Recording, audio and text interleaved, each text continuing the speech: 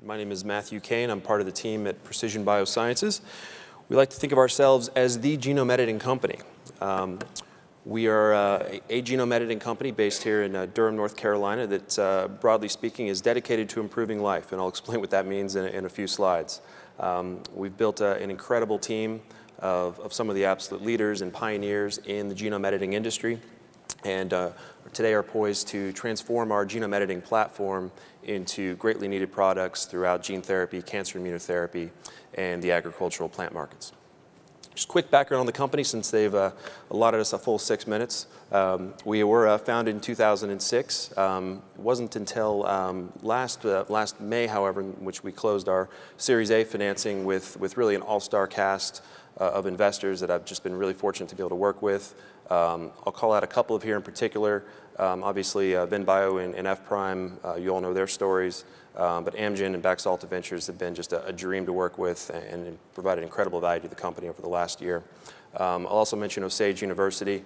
They really helped us bring this syndicate together and also been a huge add to the business. We are a nuclease-based genome editing platform. It is not a CRISPR.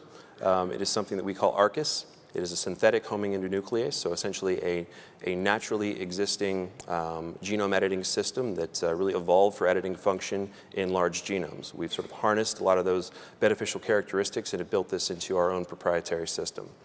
This is now being used in preclinical development with an allogeneic CAR-T platform, in vivo gene therapy programs, and of course we also have an agricultural subsidiary that we call Precision Plant Sciences, where our ag assets are being developed right now in early stage plant transformation efforts. Quickly on the leadership team, an absolute all-star cast again. I'll point out two individuals in particular, Derek Jantz and Jeff Smith, two of the real pioneers in the genome editing industry. They've been at this before there was an editing industry. They were instrumental behind the development of the zinc finger nuclease back in the 90s, and have been in this space ever since, refining and defining what is possible in the editing space. So I've already been talking a lot about gene editing. I'm assuming a number of you know what it is, but just very briefly, genome editing is the use of a nuclease to site-specifically locate a particular genome sequence within a large genome and break right at that point.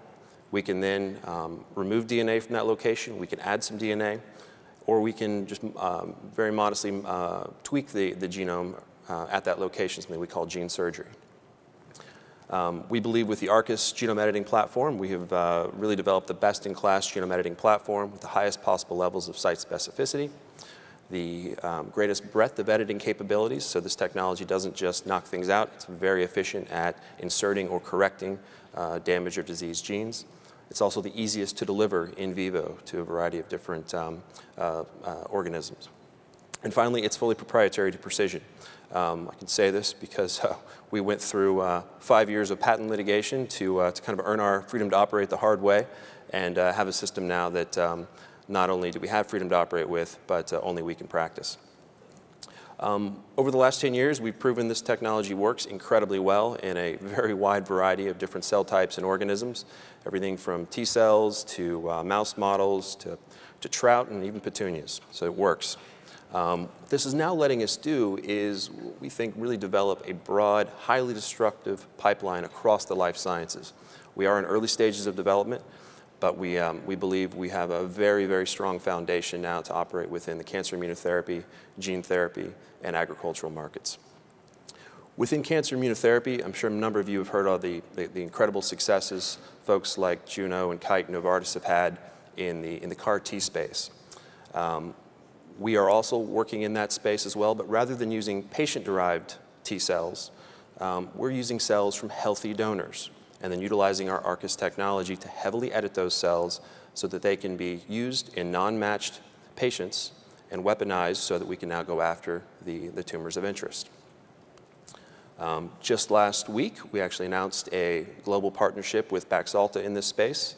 The headline numbers are exciting, but the reason we did this deal was in the way that the way that Biosciences was willing to partner with us and really treat us as a true partner, and also define the structure such that we could continue to work independently within the CAR-T space and with others, and obviously be unlimited with regard to all of our activities outside of the strict CAR T space within cancer immunotherapy. Fantastic transaction. Wanted to thank Jason Braggie, John Therian, and all the attorneys at Smith Anderson for bringing this home for us. It's also now enabling us to work much more broadly in the gene therapy space. We now have a number of different preclinical programs underway in both patient cells and animal models, utilizing a wide variety of different delivery approaches and editing approaches for the diseases you see listed on the far column, along with a number of others that hasn't yet made the cut to the slide deck. I mentioned earlier, we also have a subsidiary in the agricultural space. This is actually a very exciting space right now that a lot of us in the human health markets don't think about very often. But through the use of genome editing, we found that we have significant advantages over, obviously, traditional GMOs, but also over traditional breeding, because in our case, we're simply changing only the desired site in the genome to affect the desired trait. In summary, again, we are a genome editing company that is dedicated to improving life through the use of our proprietary Arcus genome editing system. We feel we have a tremendous new platform in the CAR T space, and are really looking forward to working with our partners at Baxalta. And then obviously we have some incredible challenges ahead in the gene therapy space, but are really excited about the opportunities that lie ahead. Finally, again, we are using a new concept that we call precision breeding to overcome a lot of the challenges that have really held back consumer-facing food products and programs that previously only GMOs could attract. So thank you again. That's us. Appreciate it.